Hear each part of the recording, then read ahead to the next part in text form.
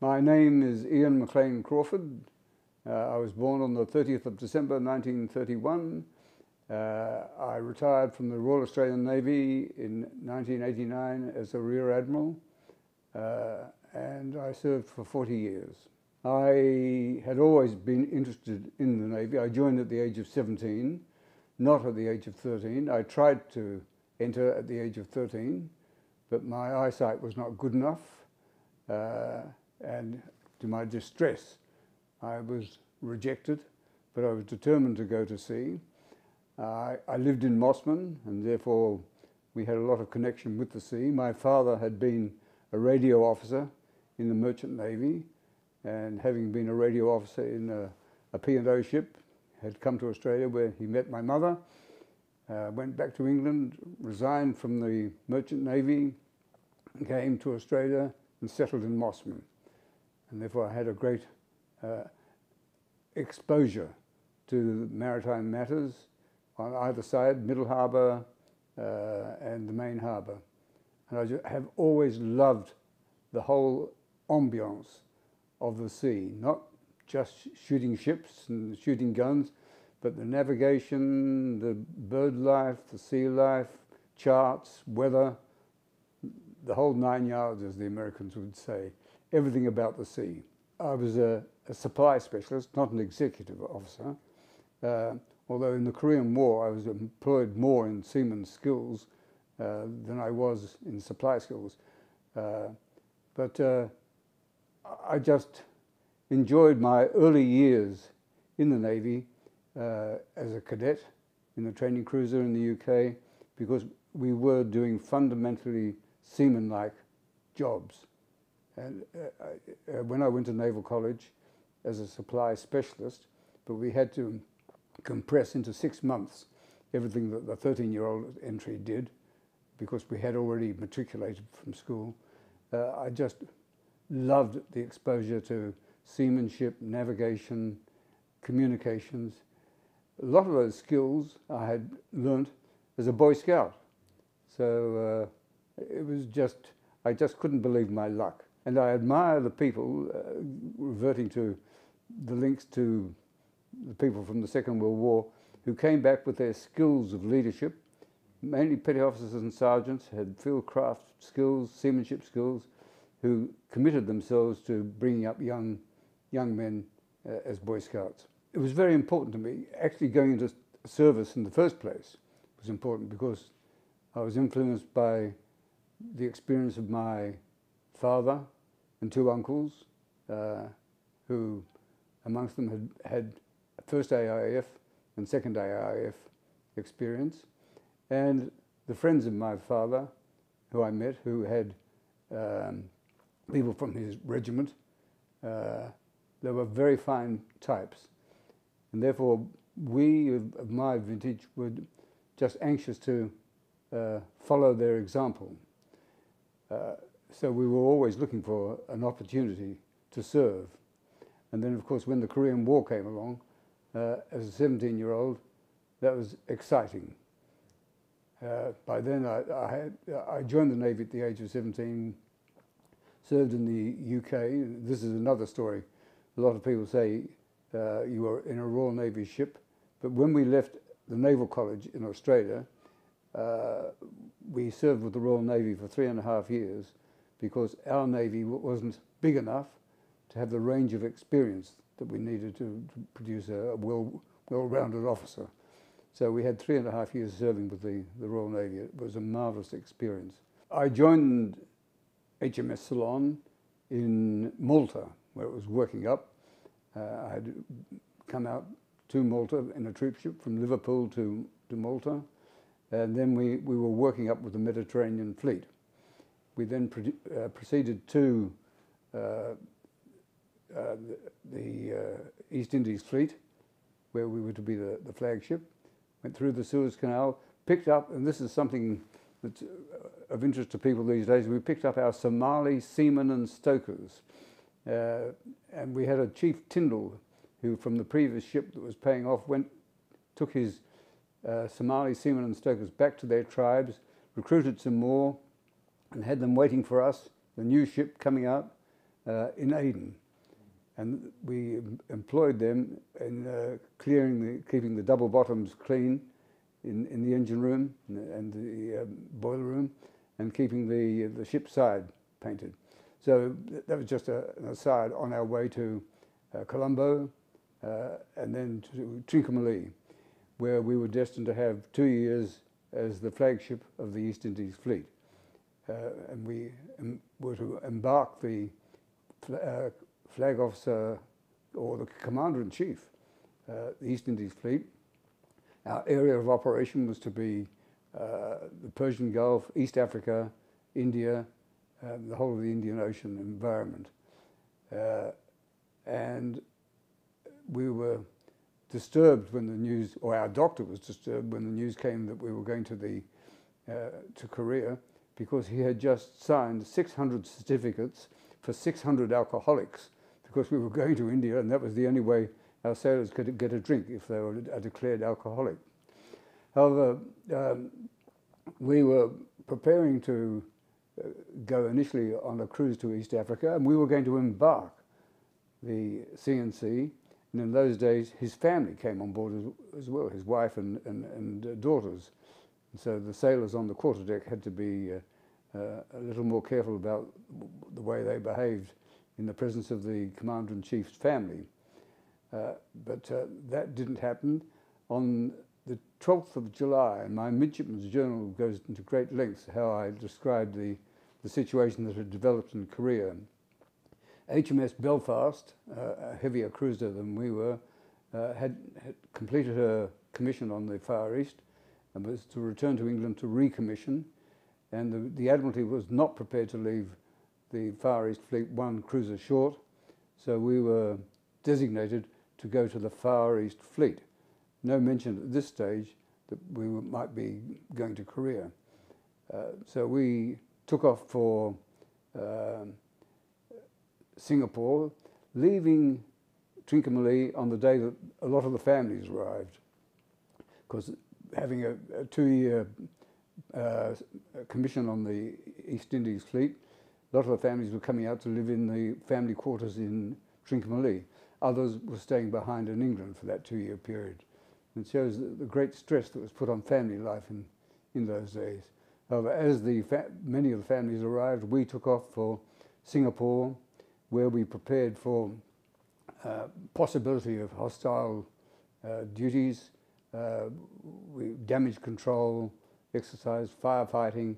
The ship was refitted, and to disguise our ultimate destination, we came out of Singapore, turned right up the Malacca Strait as though we were returning to Trincomalee, and then overnight turned around and headed for Hong Kong.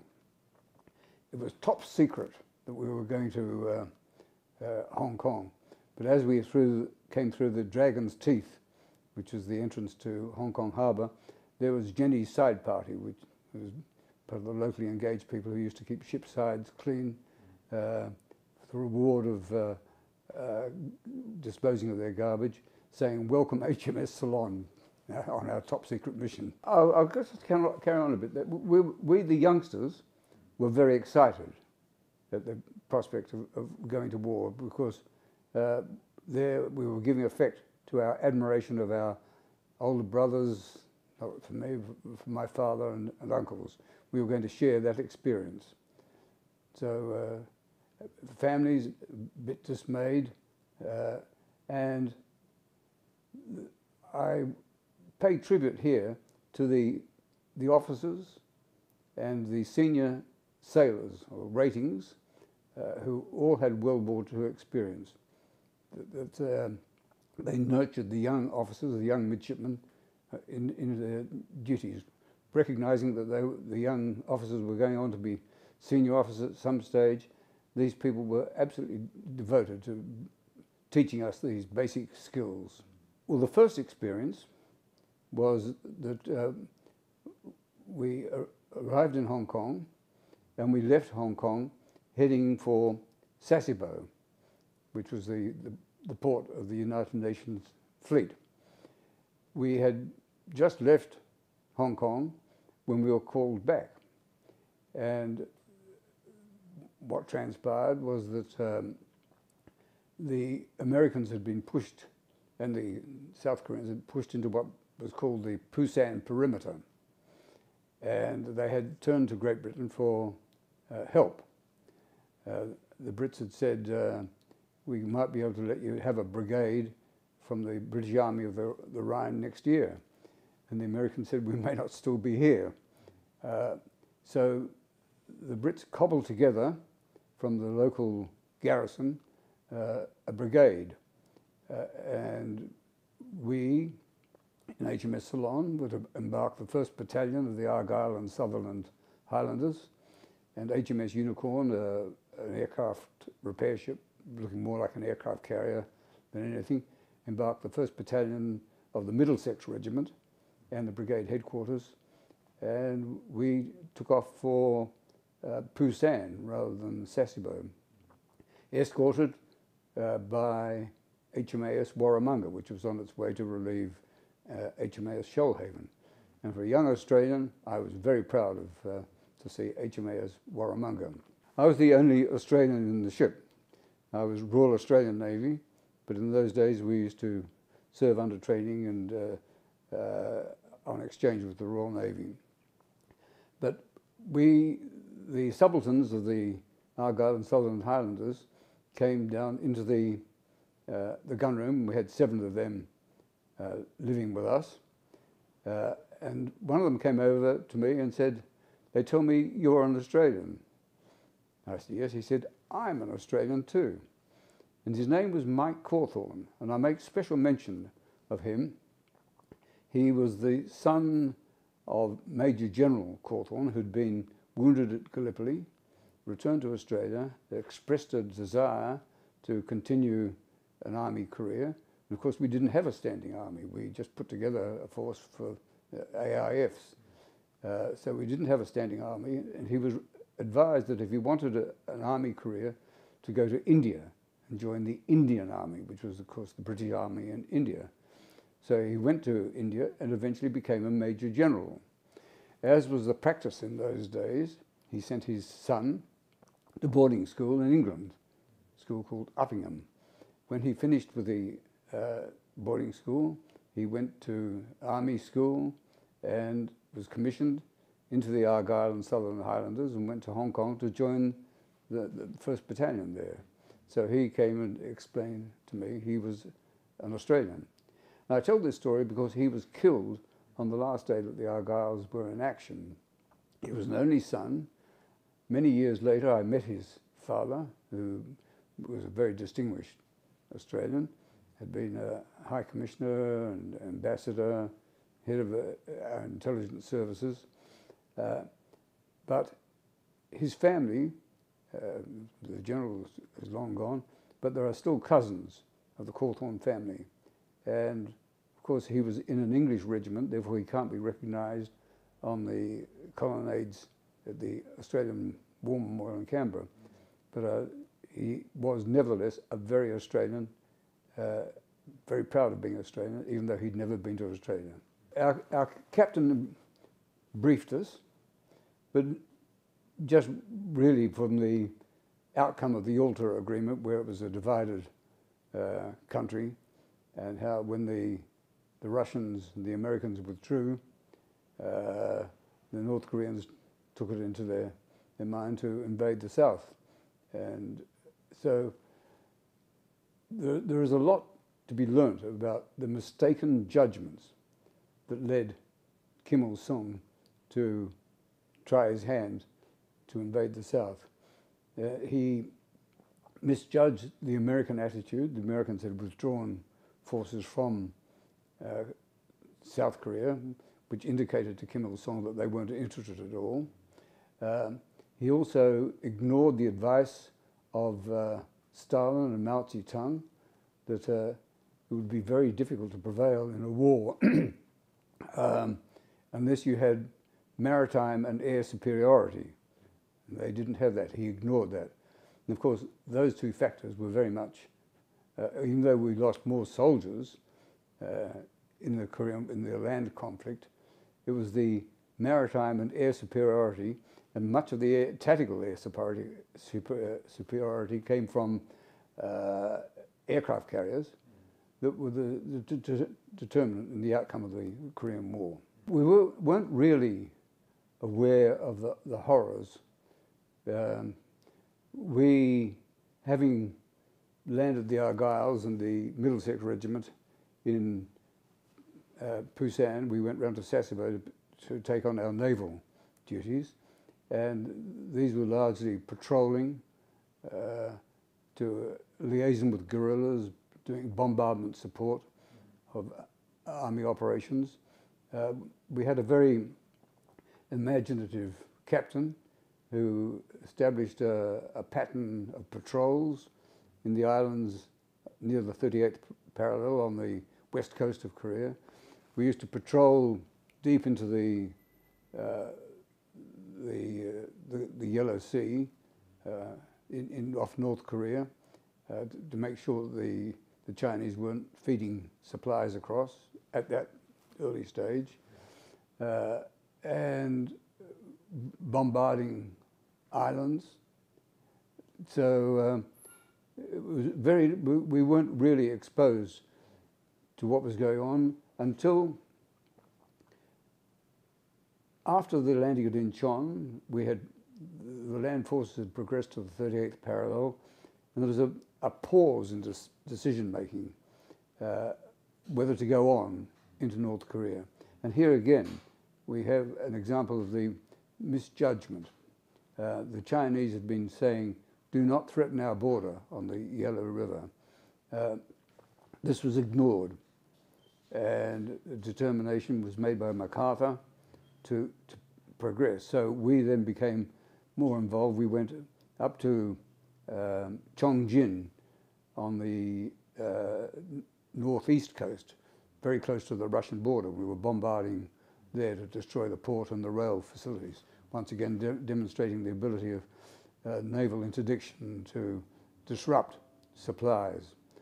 And then our land forces were getting very close to the Yellow River. The thought was, the war is over.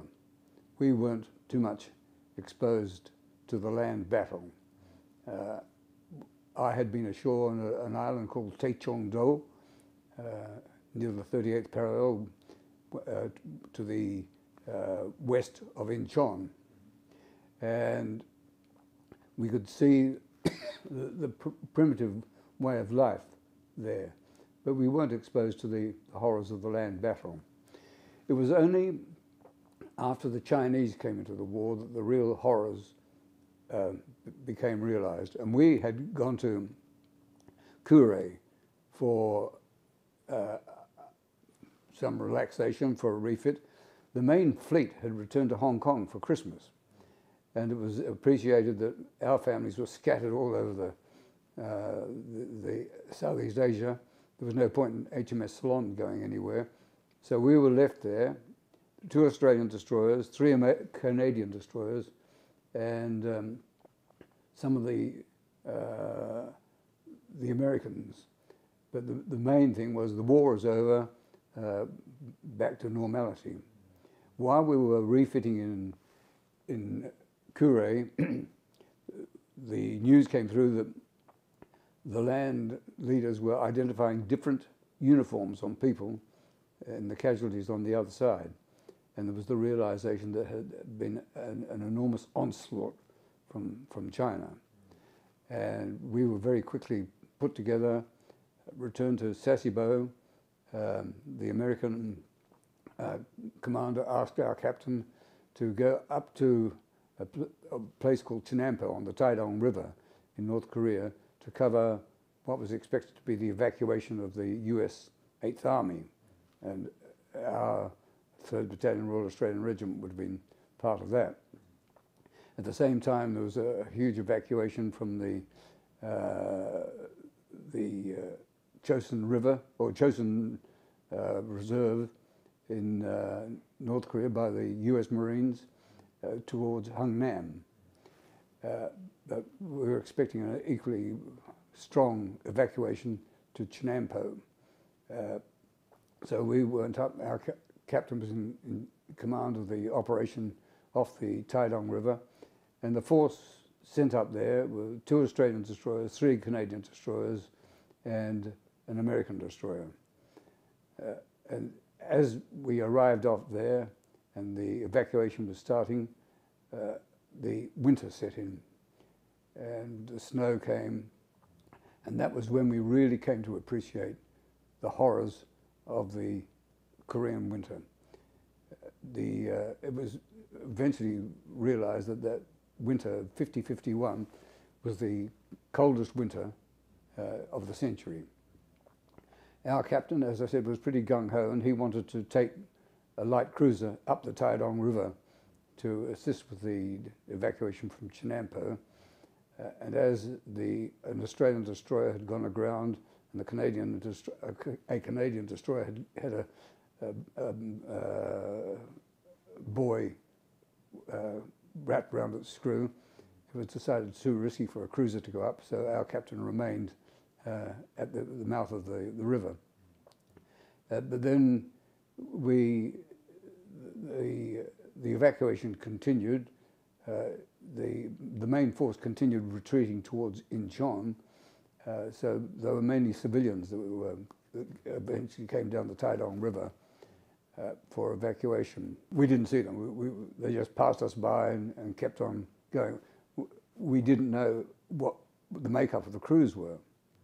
They could well have been North Korean infiltrators.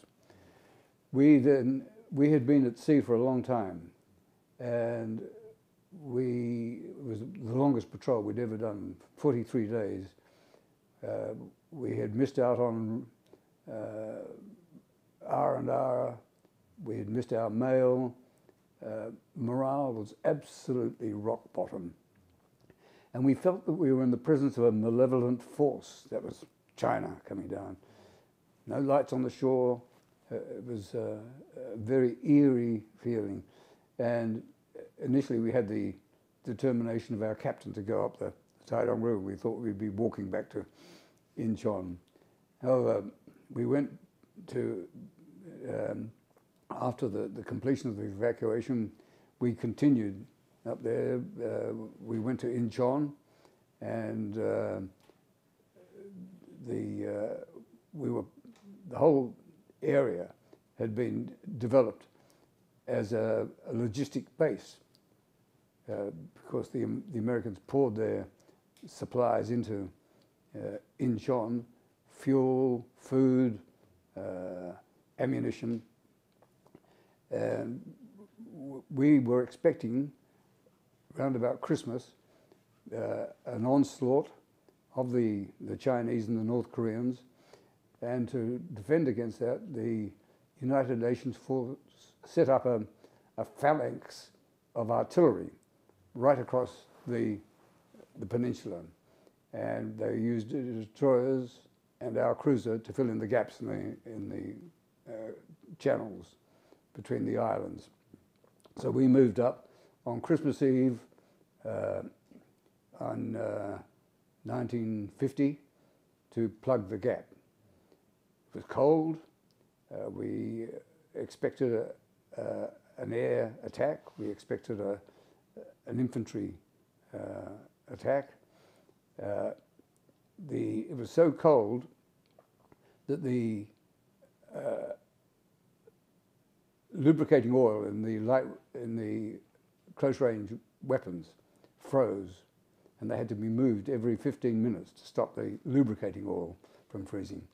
And I should mention that when we were at sea, not lodged in Incheon, when the spray came over the bow, and hit the superstructure of the ship, it froze, became ice.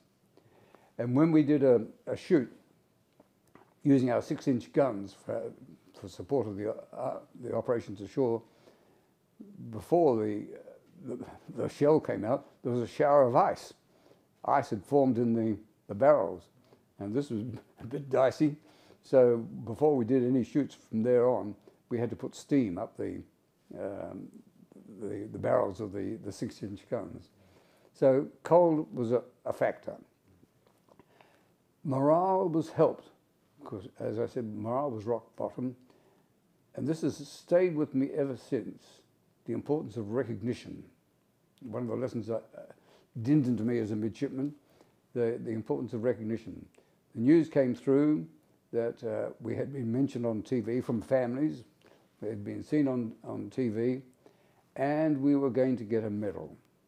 Now, I have maintained ever since, and I've done many studies for the government on the Korean War. I have stressed always the importance of recognition. It's important for morale in the time of the conflict, and it's important for the peace of mind of veterans in their later years. So that was something I learnt beyond my military skills as an 18-year-old midshipman. So another interesting thing about our being in Incheon, the sailors went ashore to look for a Christmas tree to decorate the ship. And they found a woman with about 12 children in a dilapidated accommodation, and she was obviously on one of the islands in some distress. And that's plucked the hearts of the sailors.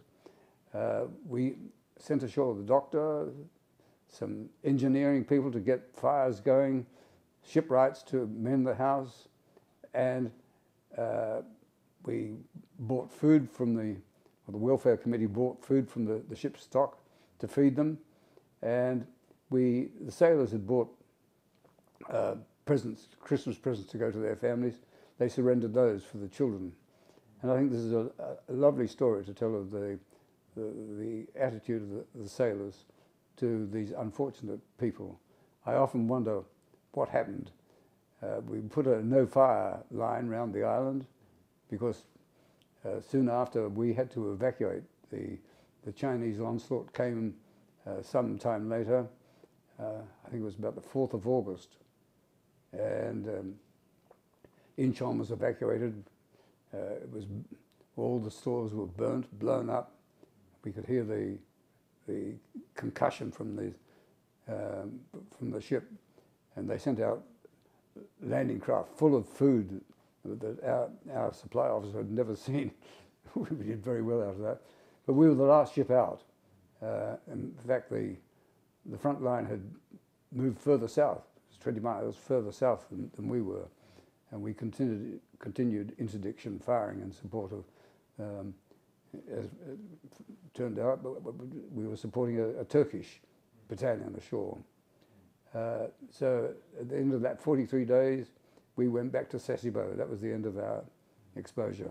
But the situation was recovered, and we retook Incheon, and we were there for the retaking of Incheon in early February, and USS Missouri, which had been involved in the bombardment of Chongjin earlier, came along, and because of the unknowns of the channels and the movement of the sandbanks, wherever USS Missouri went, there were 2 tugs in case he got into trouble. I would characterize it by the military skills, and I'm talking about all 3 services. I witnessed the performance of the destroyers, seeing it from a light cruiser. We displayed military skills, leadership, and endurance that matched anything that anybody else could bring on. Yes, the Australian presence in the Korean War was important diplomatically, politically, and militarily. We had skilled leaders from the Second World War, and people like Humphrey Beecher, who was the captain of Warramunga,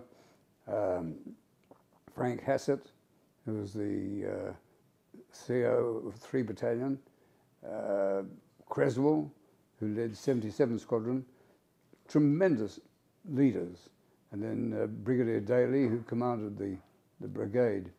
So they brought leadership, diplomatically, we made an independent decision to go to the Korean War. First World War, Second World War, we had followed England into the war. We made a separate decision, and that was very important for us at that time, to be seen as making an independent decision. That was rewarded because we had made an application to the World Bank for a loan. And as somebody told me many years later, when I was working on as chairman of the Australian National Korean War Memorial, we didn't meet the criteria for a loan from the World Bank. But Truman, so relieved to have Australia committed land forces to the Korean War, persuaded the World Bank to give us that $250 million loan. And that was very important for Australia. So, forgotten war, perhaps, but not by those who fought with us. We were recognized for our contribution. The attack on Mariang San by 3 Battalion, under the leadership of later General Sir Francis Hassett, was described by the British divisional commander, who went on to become the chief of their general staff, as one of the finest infantry attacks in British military history, he used. So we were recognised by Americans and Brits. Dick Creswell, one of the finest leaders, wing commander, led 77 Squadron. Yes, I did meet Australians, but in HMS Ceylon, we were isolated from too much contact. We saw the way the ships, when I say yes, I know the way the Australians performed, because we saw the way the ships operated. So we had an understanding of the cohesion, the operational efficiency of those ships. But this is common to all navies. We were very much, as an 18-year-old midshipman, wet behind the ears, the lowest form of marine life. We were looked after by all sailors who had World War II experience, leading hands, petty officers, chief petty officers. They made sure that we didn't make mistakes, and they guided us.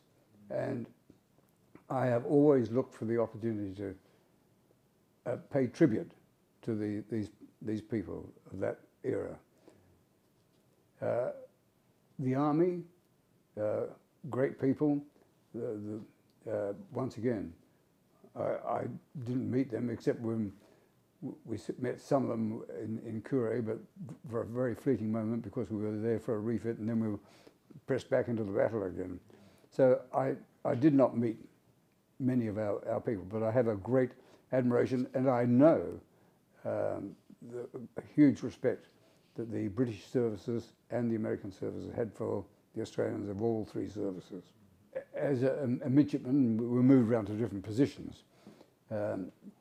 Initially, I kept watch as a watchkeeping officer in the air direction room. And once again, leading hands and petty officers made sure that we got it right. The function of the air direction room was to identify any potential attack on our ship, and to also direct aircraft who were providing a combat air patrol for the force, and also to relay messages if we were doing a bombardment of any spotting. So I used to keep a night watch 1 and 3, not as an assistant ADO, but as the full-blown air direction officer for that watch. And I enjoyed the confidence they had in letting me do that. My action station at the time, at the time of the landing at Incheon, was the local I was the air direction officer, assistant air direction officer, starboard side close range weapons, which meant all the Oerlikons, pom-poms, and the 4-inch guns to protect the starboard side of the ship. and there was a feeling of, once again, remoteness from the operation, because we were escorting the carrier, HMS Triumph. It wasn't until we got to the desperate side of the Chinese onslaught that we experienced the real trauma of still being watchkeeping, the cold, recognising the desperate situation ashore, being quite uncertain about the outcome. As a midshipman, I didn't have a cabin. I slept on initially slept in a hammock, but when that didn't work, I just had a camp bed in a passageway, and that was pretty hazardous. People would stumble over me going through the ship. I had a lot. I hate to admit it. I had a lot of things stolen because it very much exposed, and the cold. We used to go to dawn action stations. By then I'd finished my round of jobs, and I was local air direction officer for the after pom-pom, M3 pom-pom. And that's where the photographs were taken when we were retaking in Incheon. And I had a Royal Marine Guns crew. And we'd go to dawn action stations, stamping our feet in the cold, everybody grizzling. But they say that a sailor's not happy unless he's grizzling. It was very important, and we made our own fun. That's another thing we did. Yes, we were isolated. We were able to pick up the armed Radio Australia being relayed through Kouré, and that was a tremendous boost to morale. We could hear the cricket, and we got some of the British programs like Take It From Here, which inspired us that, as we didn't have visiting entertainment groups, we had to make our own entertainment. So we put on our own pantomime, and we called it Take Us From Here. We had to provide our entertainment. Our chaplain, in very rounded English accent, used to read books from Damon Runyon. But the spirit amongst the sailors was good. On those occasions, we were at action stations. Therefore, I would have been at my gun position. And when we were bombarding Chongjin, I was on M3 pom-pom. The white turret would fire on a forward bearing, and the muzzle would come very close to our gun position, and we could feel the shock of the firing. That didn't do my hearing much good in later years, but we expended a lot of ammunition, and we just sat there ready for the air attack, and there were air attacks in Incheon. We were always ready for an air attack. But the shocking part of you talk about the main armament, when we were in Incheon, after the Chinese onslaught, we used to carry out what they called interdiction fire. And the idea was to fire rounds at haphazard occasions, just to keep the Chinese or North Koreans aware that we were interested in what they were doing. Well, that disturbed their sleep, but it also disturbed our sleep, and it did damage, especially down aft. If we used white turret, it damaged some of the superstructure of the ship, and released asbestos into because we had asbestos lagging, and of course the shock of the firing the guns released that. We used to we'd anchor at night, but we'd change our position every time while we were in John, so the shore batteries wouldn't be able to take a bead on us. And on one occasion we were there during the day. We had anchored, and a shore battery opened up on us. The shells fell short, but we had to get in the anchor and go to action stations and engage the battery all at the same time. And we used a turret, and it fired straight over the cable party getting in the anchor, which rather shocked them. So the 6-inch battery had its impact within the ship because of the shock of the firing of the guns. I was back in Australia by then.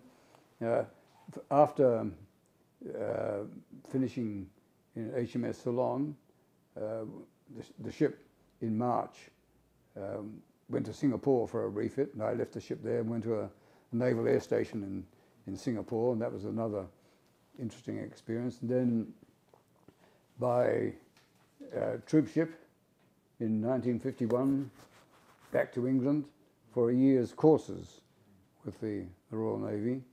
So returned to Australia about October 1952 from being away for about 3.5 years, and I was in Australia when the armistice was announced. It all seemed, because we were getting back in Australia, getting on with our professional careers. The Army was slightly different, but the Navy and the Air Force met their commitments to the Korean War from their regular formations. As I said earlier on, we did not have a regular army, and therefore we had to restructure the battalion in Japan to become the 3rd Battalion, and they had to be volunteers. And they had to supplement that force by retreads from the Second World War and the volunteers who wanted to be part of the action. So, and they were engaged, I think, for a period of 2 years. So they finished their time in Korea, came back to Australia, and went back to civilian life. These were the short-term people. They came back and said, "We've been to a war." And the old hand from the Second World War said, "You call that a war?"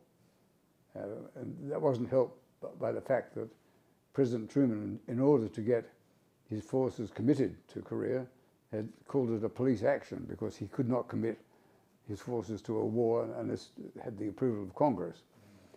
So this is where people undermined the morale of people. They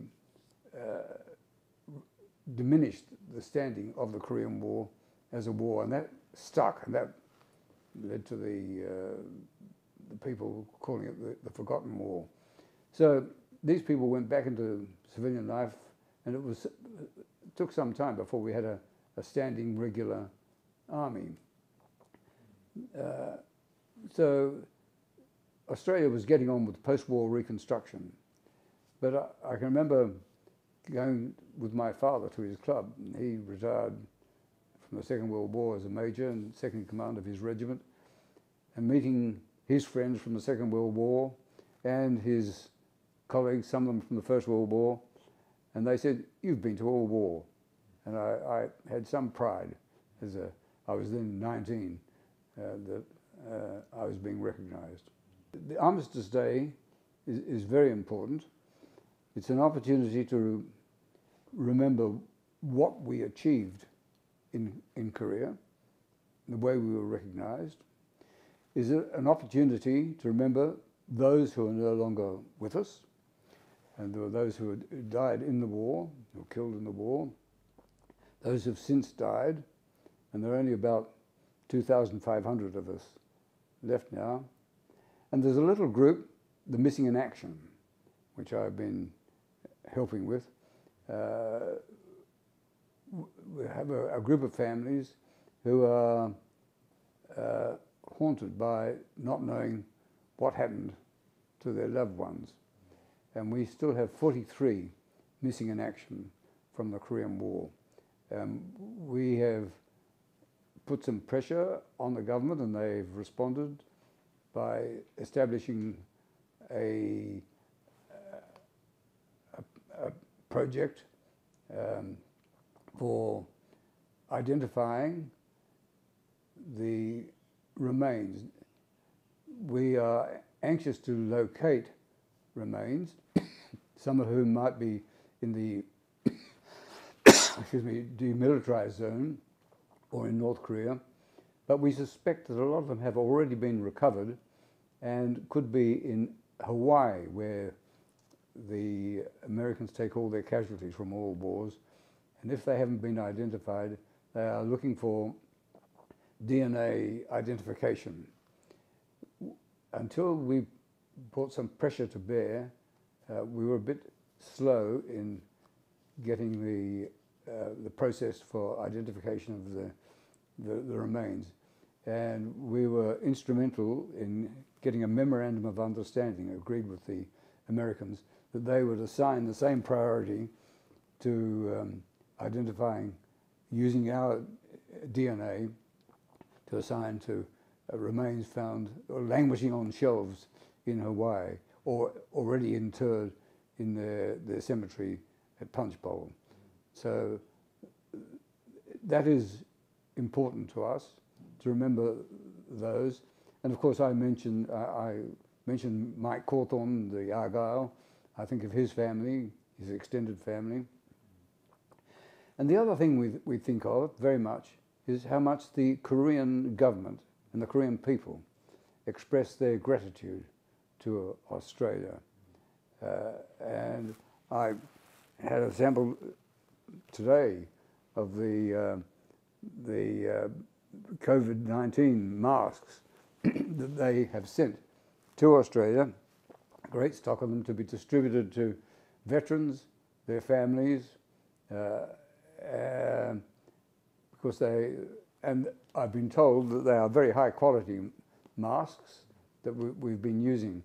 But through a number of programs, such as the Revisit program, which they initiated in the 1970s to express their gratitude, they offer a program whereby a veteran and his wife, partner, guide, mentor can have 6 days and 5 nights in Korea as guests of the Korean government, staying in first-class hotels, having tourism, all meals, and tourism visits to the battle sites, which are important battle sites such as Kapyong, or the outpost overlooking the Mariang-san.